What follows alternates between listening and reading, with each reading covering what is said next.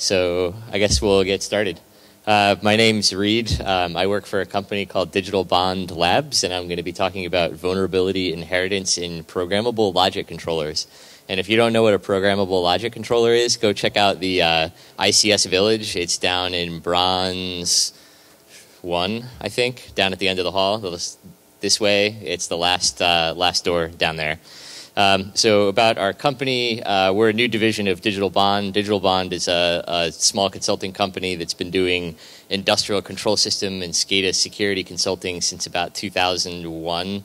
Our little part of Digital Bond is focused on working with vendors and some end users trying to find new vulnerabilities in industrial control systems so that we can, mitigate those vulnerabilities. I'm really biased because I do that for a profession. I'm really a big advocate of red teaming products. So what am I going to talk about today? I'm going to be talking about vulnerabilities and what they are, and it's sad that I have to define that, but there's a group that does industrial control system security disclosure that has an unfortunate definition of the term. And then we'll be talking about some third-party libraries in the industrial space and look at some cool vulnerabilities that live in those libraries and what vendors are doing to not fix problems. So a vulnerability is really weird. So ICS CERT, they're the ICS Computer Emergency Response Team. They're a group that's run by the Idaho National Labs. They're kind of like a government organization that discloses vulnerabilities in industrial systems, and they put out these advisories and they put out these newsletters. A few years ago, they made this weird statement saying that they weren't going to consider design issues security vulnerabilities. So if something had no security in its design, or if it had a poor design that wasn't securable, they weren't going to consider the device vulnerable. It was only going to be software bugs that were considered vulnerabilities. So a lot of us kind of fought back against that, and they've kind of relented, but never officially. We get them to publish advisories for design bugs all the time now, but they still never officially changed their position. My definition, of course, of a vulnerability is any mechanism that lets you change a system or modify it to do something that the operator doesn't intend it to do.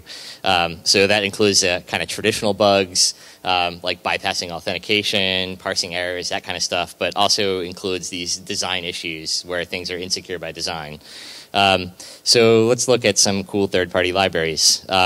Well, what is a third-party library? Anything that runs on, I specifically focus on embedded systems. Anything that runs on your system is really a third-party library, right? There are operating systems, there are these common servers that usually live on industrial controllers. There was just a talk in here at the last session talking about, looking at some embedded systems that have, like an SSH backdoor. So like the SSH server would be a, third-party library, I guess, but really a server sitting on that system. I'm looking in particular at industrial ones, and so two that I have focused on in the last couple of years have been this Codesys library and Prokonos library for industrial controllers. Yeah, so we'll skip over that because that's more important to vendors. So Codesys is a ladder logic runtime, right? So these industrial controllers are little computers that sit there and they monitor sensors and they make decisions based on what they're seeing. They say, oh, when the temperature's too high, we need to open up the coolant valve or what have you. So these little industrial PLCs are used by all these ICS vendors. The Codesys library is a thing that sits on a PLC and actually executes ladder logic, and it does a bunch of other stuff too. They're primarily used in Europe right now, but we do see a few of them at least in the US. There's a couple of Japanese vendors that have started making these things with the Codesys runtime inside of them. So here's a couple of vendors. When we initially disclosed issues in the Codesys library, 3S Software, who are the makers of Codesys, used to have this list of all of their clients on it that had like 300 industrial control systems vendors. They took that down when the advisory came out, I guess so that people wouldn't know who the affected controllers were. But luckily, you can go on archive.org and look at an old version of their website and grab that complete list still, because the internet never forgets. Some of these are names that you might recognize because, like, Mitsubishi is like kind of a household name. So is Bosch, right? Some of these are more well known in the industrial space. So Codesys, like I said, it's a lot of stuff, right? So there's a ladder logic runtime, which is executing the logic for the PLC. right? So that sits on the controller itself. That runs on top of a lot of embedded operating systems, VxWorks, Windows CE, Linux. There's an RTOS called Nucleus. There's a bunch of others that we found. So it executes the ladder logic, right? And it also runs a small listening service for communications, so that you can connect a PC to poll the PLC and say, hey, what's going on? How is the process working? Are things going okay? And also for uploading and downloading the actual logic that the PLC is going to be executing. So Codesys is also a piece of engineering workstation software. So this is like Visual Studio for programming an industrial process, right? You get to drag and drop little software components to say, oh, if this input gets to be too high, then open this valve. If this output is like this and this input is like this, then do this other thing. You get to define all that stuff in one of these programming languages. And the Codesys engineering software, like I say, it looks a lot like Visual Studio if you're a programmer. In addition to that, they also have this thing called an OPC server. OPC is like another protocol. It's kind of a universal protocol for industrial processes. It stands for OLE, for process control. If you do much programming with Microsoft stuff, you might have some familiarity with OLE from like doing Excel sheets and Excel formulas and that kind of stuff, and it's the same thing. Then there's a gateway service that's optional that can sit between the engineering workstation and the PLC and can do all kinds of weird stuff. So here are the main components of the Codesys network, I guess you'd call it, right? So the PLC is that black box at the top, and then you have all these services that can talk to the PLC, and some of these services can talk to each other. And usually when these services are talking to each other, they're also using the same Codesys protocol that we looked at. So there are a couple of versions of the Codesys protocol, which makes things a little bit even more complicated. There's a version 2 protocol, which is a part of Codesys v2.3 and v2.4. We did some analysis of that back in 2012. It didn't take very long. And then we also looked at the version 3 protocol, which changed a lot of stuff. We did some analysis of that in 2014. Developed a couple of internal attack tools that we haven't released publicly. The version 2 stuff we've released publicly, and it's all out there, and you can grab it, and you can even search Shodan, and I'll show you how to do that. The protocol changed a lot, though.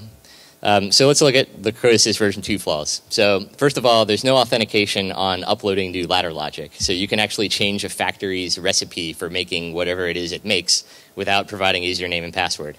So that's pretty bad. Then there's a little command line that lives as part of this service that you can actually run a few commands via sort of like a command line interface, but it's actually packed binary. But yeah, you can interface with the PLC and issue it commands, and there's even a help command built into it, so you can say hey, what can you actually do on this command line? Then there's the ability to start and stop the PLC from even operating without authentication. There's ability to retrieve files. So normally the file retrieval and upload is for uploading and retrieving the current ladder logic from the PLC, but there's a directory traversal vulnerability in the server, so you can actually grab any file off the controller that's running it. So that means you can upload and download any file you want. Usually the process on the controller is running as root or system or whatever the super user for the operating system happens to be. So you actually, because of the way the ladder logic works, you actually get free rootkits because of it, and I'll talk about that. And there are quite a few of these systems that are internet connected. So Aaron Leverett, who's hanging around DEF CON and giving a talk tomorrow afternoon, I would go check it out. He and I did a joint paper a few years ago where we scanned the internet. This was before Shodan accepted third-party plugins. This is before ZMap existed. We were running Nmap, and we actually ran Unicorn Scanner, and found a bunch of these things directly connected to the internet, and then tried to get them removed with mixed success. So there were a couple of ICS cert advisories about this. There were some CVEs issued. Both have a score of 10 because they're complete compromise of the system with no patches, etc. So Codesys version 3 has pretty much all the same problems as version 2, and that gets interesting because we'll look at the advisory that the 3S software company put out about it. The internet scan for version 3 turns out to be a little bit more complicated because they have a UDP version of the protocol that gets kind of tricky to scan, and I'll talk about that. So deployment issues. Like I said, usually when the vendors put out their PLCs, they run the code assist runtime with root privileges on Linux or system privileges on Windows CE. And the reason is because this ladder logic is actually interacting directly with hardware that's attached to the PLC. So it's usually using like GPIO, and who wants to spend the time figuring out how to do that stuff with least privilege? It's better just to, give the process super user privileges, and then it can do whatever it wants, and you don't need to think about it. Usually, to me, that's a sign of rushed development. So the weird thing about the code assist runtime is those ladder logic recipes that the code assist engineering software produces. They're actually binary blobs compiled for the processor that sits in the PLC. So you get to upload them without authentication, right? So basically, you get to, this service listens, and you can upload code to it, and then it will execute that code as root. Doesn't that stink? Because, basically, like I said, you can upload a malicious ladder logic update that actually contains executable code, which is a rootkit, for example. So to summarize the flaws, there's no security, right? I think that 3S software originally assumed that nobody would bother learning the protocol and nobody would bother attacking these systems. It's kind of one of these laws, though. It's like as soon as you put an Ethernet port in something, it's going to end up connected to the internet, right? So they probably should have thought about that. And I don't think 3S software ever had a red team look at the product, because if they did, the red team would have screamed. And that'll get even more obvious when we look at the version 3 protocol, especially the code to it. So the original vendor, the 3S software in this case, they've said, well, security isn't really a priority of this product. That was their official announcement. They did add a username and password feature, but they're like, we don't assume that this will actually stop anyone attacking the system, so, protect your system some other way. Nice response. So the version 2 protocol, you can grab some sample scripts from our website, digitalbond.com, but the protocol is pretty simple, right? It starts with a couple of start bytes, BB, BB, or CCCC, or the normal ones.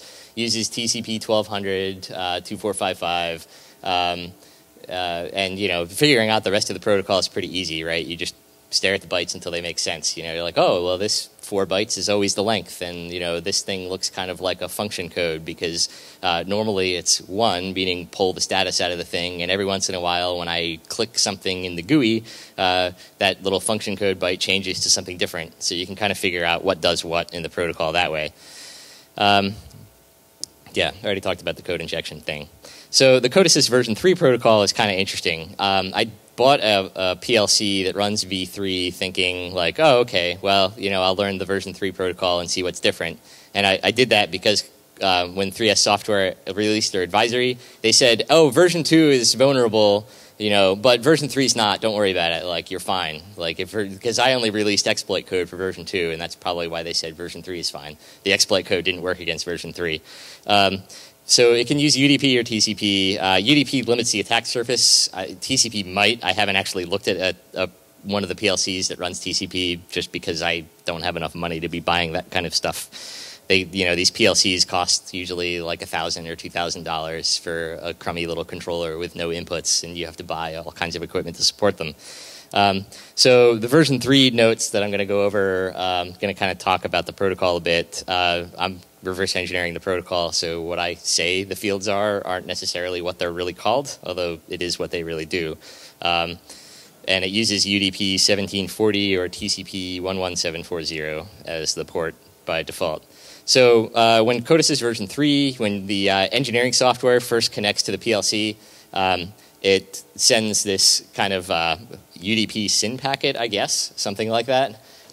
It's a really weird thing, though. So it always starts with this C573s 40400011, and then it has this 00E6, which is actually the last octet of the IP address of the destination that we're sending this to. So this packet was being sent to the IP address 192.168.63.230. So that field 00E6 is actually a word that is 230, and that's what they do. They put it inside of the data payload of the UDP packet, which is really weird.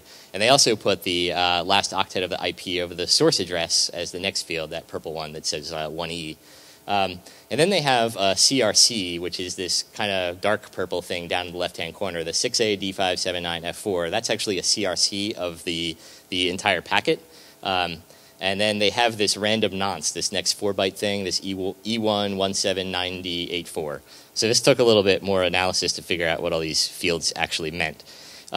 So when we sent that initial session ID, we get our first reply back from the PLC. And the first reply back from the PLC, you'll notice that the source and destination fields, the 1E and E6, have changed positions because the packet is going the other way now. But we kept the same session ID, that 2C. The CRC obviously is updated. But yeah, so that session ID that when we send the first reply, we're actually sending a session ID that the PLC generates. It's been a while since I've looked at this. So when the next packet that kind of finalizes the communication, the master system has to then send that session ID as part of the payload of that next packet before it can start issuing commands. And then it also has some sequence numbers. It's kind of weird. So what they're really doing is they're implementing TCP on top of UDP. So they're trying to create like some kind of notion of sessions inside of this protocol, even though UDP doesn't have sessions. But that's kind of in a nutshell what they're doing. The CRC algorithm was actually kind of interesting. So that CRC32 that I showed you, like I was reverse engineering the binary trying to figure out what CRC algorithm they were using, and I found a CRC algorithm, as going through code, but nothing actually called it. And I was like, well, I think they're using CRC32, and then I wrote some code and found out, yes, they are. And then I was like, why is there no cross-reference to the CRC32 algorithm that I can find, where it's being called from, because I want to find the protocol parser. It turns out that there are a bunch of CRC algorithms implemented in the code, but only the CRC32 seemed to get used. The answer to this weird mystery turned out to be that they used one of the bytes of the packet as a pointer into a function pointer table to decide which CRC algorithm to apply to the packet in order to verify it. That sounds really weird, and it is. So basically, you accept this packet, you pull out one of the bytes, and it's the 4th byte of the packet. You compare it to hex 41, and then if it's less than or equal to hex 41, you use it as an index into a function pointer table, and then finally you call that index, whatever happened to be at that index. So does anybody know who here is an x86 assembly person? Anybody? What's JLE? Signed or unsigned? I'll answer for you. It's signed. So that value could be negative. Think about that for a moment, right? So if the value of the byte in the packet is negative, and then we use that as an index into an array, what happens? Well, we just grab whatever happens to be sitting in memory before that array, which could be anything, and then we use that, we actually call that as though it's code, right? So that's pretty weird and pretty dangerous. So there's a lot of opportunity to exploit this in really interesting ways to do arbitrary code execution. Yeah, somebody else, I'll probably start looking at this again because I haven't dusted it off in a while, but if somebody else wants to look, go for it. It's really an interesting place to look for bugs for me. And there's a lot of suggestion that other fields in the protocol, like some of the function codes, take arguments, and some of those arguments have weird parsers. There's some suggestion that those other functions of the protocol parser work the same way. So a good red team would have kicked and screamed and been like, "What are you doing? This is crazy," but never happened, I guess. So the security, anyway, of the UDP protocol is entirely reliant on that session ID. Remember, the PLC generates a session ID and sends it to the master, and then the master has to use that session ID for every request that it sends after that. The weird thing about the protocol in the UDP version is that those octets of the IP address, they actually dictate where the response is going to go to. So if you're on a totally different subnet and you send a packet to a UDP port of one of these PLCs, the PLC will respond to the IP address that happens to have the last octet within its local subnet. So it's a really weird thing with routing. But if you're a hacker and you're on the local subnet, you win 100% of the time because you can see what the session ID is supposed to be. However, if you're on a remote subnet, it's actually pretty easy to work around. So the session ID is a 2-byte value. So there are 65,535 possible values for that session ID. Unfortunately, they increment it by 4 every time. So there are actually only 16,000 possible session IDs. So you can brute force that pretty quick.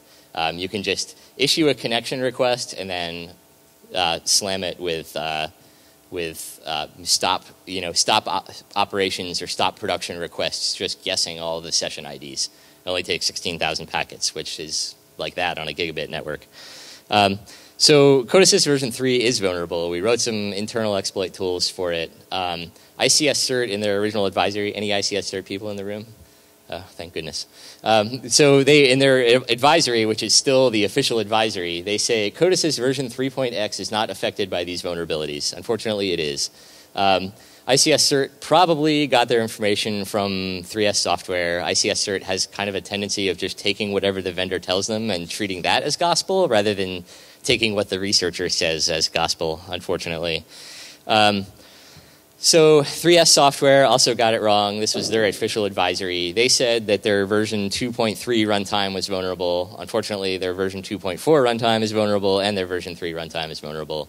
And another unfortunate thing is, if you're an end user of one of these PLCs, you can't just patch it. You have to go to your equipment manufacturer. You have to go to ABB. You have to go to Mitsubishi or whoever made your PLC and have them generate you a new firmware to have the fix. And that takes a lot of time, unfortunately.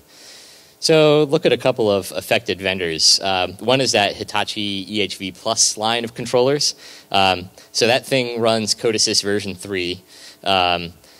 We bought an EHV CPU 1025. We couldn't buy it in the United States. We actually had to buy it from a European retailer, which was pretty cool. It only runs the UDP version of the protocol. The command line, like I said, there is a kind of weird debugging command line on these things. The command line of that particular PLC is disabled. There might be a way to enable it via the configuration files, but we haven't figured out how to do it yet. So first off, what they did right, Hitachi did actually disable a lot of services on this particular controller. It doesn't have any open TCP ports by default. There's only one open UDP port, which is that Code Assist protocol. It's a lot smaller attack surface than most PLCs. A lot of PLCs have little embedded web servers that are full of vulnerabilities. They have, FTP servers, all kinds of weird stuff with backdoors. So doing a lot better than a lot of vendors. On the downside, there's no way to actually update the firmware on one of these things. So they just don't provide any mechanism for it. I actually asked them, are they ever going to produce a firmware update? They wouldn't answer. And I was like, I noticed there is no firmware update mechanism for this in any of your software, and they wouldn't answer. But that kind of stinks. So to exploit the UDP version of the protocol, like I said, there's no security, so we just have to guess that SID. There's no method for actually adding a password to this thing via the Code Assist tool. The exploit scripts that we wrote, we can start and stop the CPU. We can retrieve and send ladder logic to the device. We can send a new config file to the device using the directory traversal bug. We can do some other weird stuff. We can change the PLC's IP address and do some other goofy things. And just to kind of visualize the attacking UDP thing, if you're off network, you just issue basically like that session initiate. The thing is going to send back the session ID to some PC on the local network, and then you're just going to have to guess what the actual session ID is. And that's how our tool works. Another vendor that's vulnerable to the Code Assist stuff is Sanyo Denki. They produce a line of controllers called the SanMotion C controller. And they are running the Code Assist version 2.3 protocol. They have VxWorks on the system. Who remembers the VxWorks debugger service?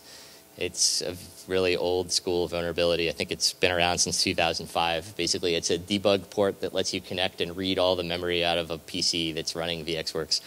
And then there's a couple of backdoor accounts on the system too. So I didn't actually buy one of these Sanyo Denki controllers. I actually owned this one already. They look pretty similar, right? And then I was doing a little more searching because I was like, wow, that's really weird. And then this is the Sanyo Denki, this is the Festo CECX controller, this is the Keiba CP232 controller. Turns out they're all the same thing. When I grabbed the firmware off the controller that I had, I just was like, well, I never bothered like looking for any vendor names in the thing. You know, I just was like, oh, it's a Festo controller. I know it's a Festo controller. Sure enough, there are actually tons of vendor strings in the firmware. There's Keba, Kuka, Trumpf, Hitayan, Bueller, Dwyer, Engel. There's a couple of other vendors too that all seem to use the same hardware. So they have an OEM relationship as far as hardware is concerned and firmware. So that's kind of interesting. We think that the OEM for this is actually Keba Automation. They're an Austrian company, just based on a lot of analysis of the firmware and kind of product release dates from all the vendors. So there's a ton of software components in the system, though, right? There's VxWorks, the operating system. There's Code Assist, the ladder logic runtime. There's the CAN Open Protocol stack, you know, and they have a whole bunch of other third-party libraries that they've included in the firmware. So it has all the problems from Code Assist version 2. We first contacted Festo through ICS Cert in 2013. Festo didn't really do anything. So eventually ICS Cert actually gave up and published an advisory without input from them. Festo basically refused to fix any problems. And who knows if they can, right? Because if this thing isn't even manufactured by them, maybe their hands are tied. They might not even have access to the source code. And, you know, kind of a question I have is, you know, did they contact Keba, like upstream, their upstream provider, and say, hey, somebody reported these bugs, like, can you make a new firmware for everyone? Who knows? And then, of course, that makes me ask the question, do they share information about hardware defects with each other? I don't know. Wish I knew the answer to that question. So, yeah, it also had the VxWorks backdoor thing that was, you know, there was a CVE for it back in 2005. Like I said, that's unauthenticated read-write to all memory, which is really the same thing that Code Assist lets you do, but a little bit easier because you can download tools to do it from Wind River. But it's important to note that when the PLC was released, that VxWorks CVE had been around for 5 years. So the PLC came out in 2010. That VxWorks CVE was much older than that. So, yeah, of the 9 total companies that were affected by that piece of hardware, that one PLC, you know, 9 companies actually selling it, none of them spotted the security problems, right? Otherwise, they would have fixed it before they put it out. So I don't think any of those companies do internal testing. And, you know, who knows if these companies share information about vulnerabilities with each other. I think I'm going to run out of time before I can do the Prokonos stuff too deeply. So I'm going to do a not-so-deep dive and also talk about Iran. So Prokonos is another third-party ladder logic piece of software made by another German company. So these German companies seem to love this, like, we take 3 words and put them together and capitalize, you know, do the camel case thing with their names. So it's made by this company called KW Software, but KW Software was actually bought by Phoenix Contact, and definitely go look at the ICS Village. There are tons of Phoenix Contact PLCs down there, and I will neither confirm nor deny that they're vulnerable to this issue. The CVE for this was in 2014. It also gets a score of 10 because it allows complete compromise of the controller. There's no authentication needed for uploading and downloading ladder logic. There's, you know, you can start and stop process control without authentication. It kind of stinks. See, I don't know who to attribute this quote to, but it is from Phoenix Contact / KW Software. They basically said it's up to the OEMs to implement security, right? We're not responsible for that. It's their job. So, okay, there it is. So Prokonos was a little bit harder to find affected vendors for because they weren't nice to include a vendor list on their website. So I can't use the Internet Wayback Machine to go find a list of affected vendors. We've been searching online and buying a couple of PLCs. We do know that there are some Emerson controllers out there that are affected by this, so they're a pretty big name in the industrial space. Advantech is a PLC that I actually bought to play with the Prokonos protocol, so we know they're affected. And then there's this weird company called Contronic that I'll talk about. So you can actually search for the Prokonos stuff anyway on Shodan. You can search for just the word Prokonos, and you'll find a whole bunch of controllers. There's a couple hundred, I think, right now. It usually runs on port 20547. Anyway, on to Contronic. I was doing this kind of funny thing where I was finding people's resumes in Iran just by searching for random terms, you know. So I was like, well, I wonder if anybody there is running ABB RTUs. So I'm like, ABB RTU, you know, country code.ir. And sure enough, you find some people's resumes. And there were a bunch of people with resumes that were like, I installed this ABB RTU 560 in, you know, this weird substation in Esfahan. It's like, wow, that's cool. It's neat open source intelligence. One of the things I stumbled on was this PLC manufacturer in Iran. And this got me really interested because I was like, wow, I don't know anything about, you know, indigenous PLC manufacturers. It's not as important now that the embargoes are all being lifted, but you know, if that had continued, I mean, Iran can't buy Siemens PLCs anymore, so they have to start making their own. What are they going to start doing? And so this was an indigenous Iranian PLC made by this company called Contronic, called their PLC 500, and sure enough, it actually runs the Prokonos ladder logic runtime on it. And uses that software for configuring it. So it was just kind of neat to find a vulnerable PLC in Iran without actually being able to visit the country. I was mentioning before that Aaron Leverett and I did some scanning of the internet. In 2014, I shared a Codesys search script to John Matherly, who runs Shodan. Wrote up a little script in Python to help identify Codesys systems because I was tired of doing the searching myself. You can now search for Codesys version 2 on Shodan. If you search for the word 3s-smart, you'll find a lot of controllers. So I searched this morning, and there were like 2,200 of these PLCs directly on the internet. Just for some random stats, so I gave a version of this talk back in June, and when I gave that talk, there were only 1,700 of them on the internet, and there are actually 2,200 devices on the internet this morning. So there's actually 150 were found in the last 24 hours. So, as I updated my slides for today, so that's kind of cool. One of the things I found that was kind of interesting was a ferry controller. So it was a ferry navigation and engine control system on a piece of public transportation in Europe. We managed to get that taken offline, so that was fun.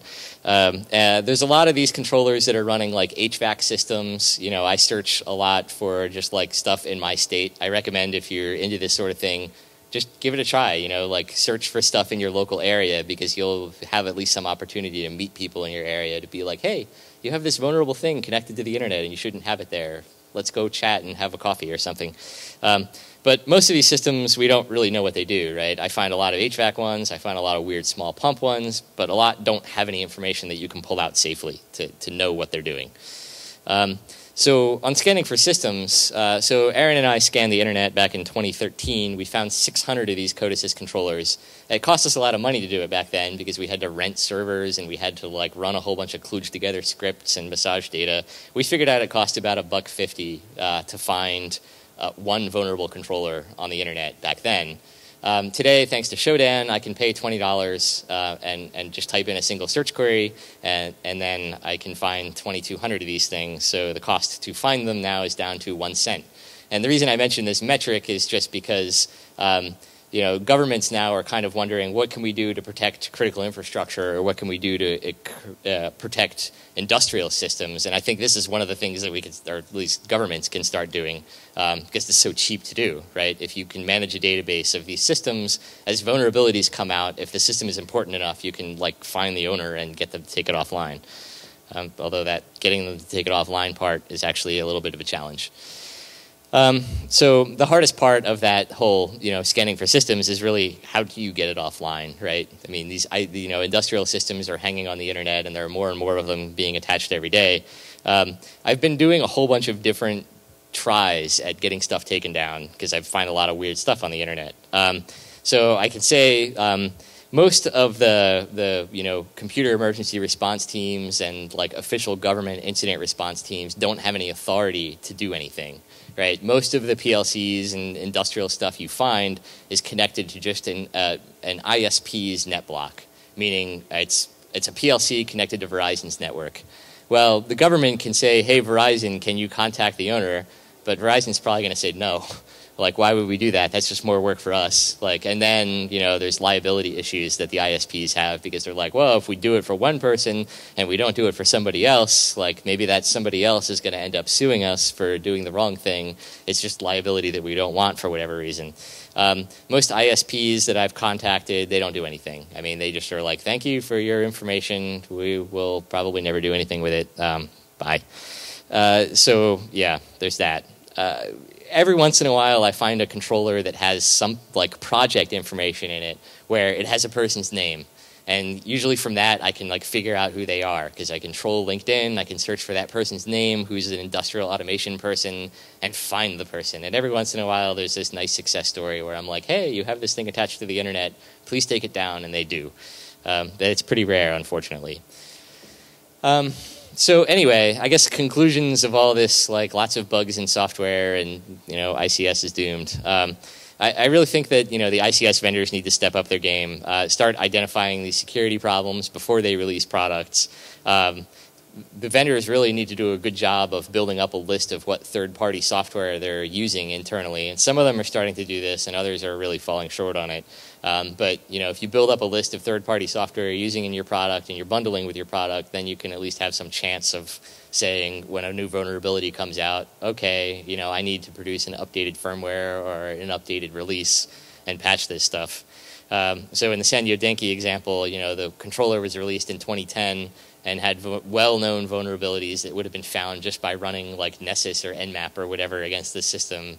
And then in the Hitachi example, you know, sure, the V2 code assist problems weren't released at that point, but they, you know, they're a huge company and they should have a competent red team. They really should have been red teaming this stuff back then. The other thing is that these, you know, control systems components never plan to patch, it seems like. You know, some of the new products that are coming out now are a little bit better, but you know, they really need to come up with good update mechanisms, ways to manage the, you know, firmware images that installed on your devices so that you know what you're running and can patch things easily. Yeah, design problems are still a pretty big deal for the ICS space. So to pick on Schneider Electric for a minute, we found a whole bunch of vulnerabilities in Schneider Electric PLCs relating to the Modbus protocol. So their Modbus protocol has similar features to code assist. They have a special function code called function code 90 that lets you do like ladder logic upload, download, issue these start-stop commands. It's kind of like their secret sauce of their engineering software. Those problems still exist in their PLCs. They've been issuing a lot of security patches for their PLCs, fixing web server vulns and like true bugs, but this is a design problem. It's a lot harder to fix, and it's been, I don't know how many years now since those problems have been disclosed, and there still aren't fixes for them. And then, you know, in the 3S software example, they fixed directory traversal vulnerabilities really quick, because that's a real bug. But again, the design issue of, you know, not having authentication is going to take them a lot longer. So that's all I have. Any questions, comments? Tomatoes. Go check out the ICS Village if you haven't. Definitely do. Like I said, there's a lot of Phoenix Contact PLCs to look at. So, yeah. What's your rate of like cases of like this vulnerability with ICS? You mentioned sometimes you have to push something because they know. Yeah, the question was like, what's my rate of kind of vendors saying that's not a vulnerability where I say that it is? It actually hasn't been that high. You know, when getting in touch with vendors directly, a lot of them will be like, yeah, that is a security problem. I'd say the real challenge is like the kind of 3S software response and even the KW software response was both, yes, that's a security problem, but that's not our job. Like, it's not our job to fix that. You know, it's up to the OEM to fix it or the end user to deal with it. I'd say that's a much more common issue. Any others? Okay, thanks.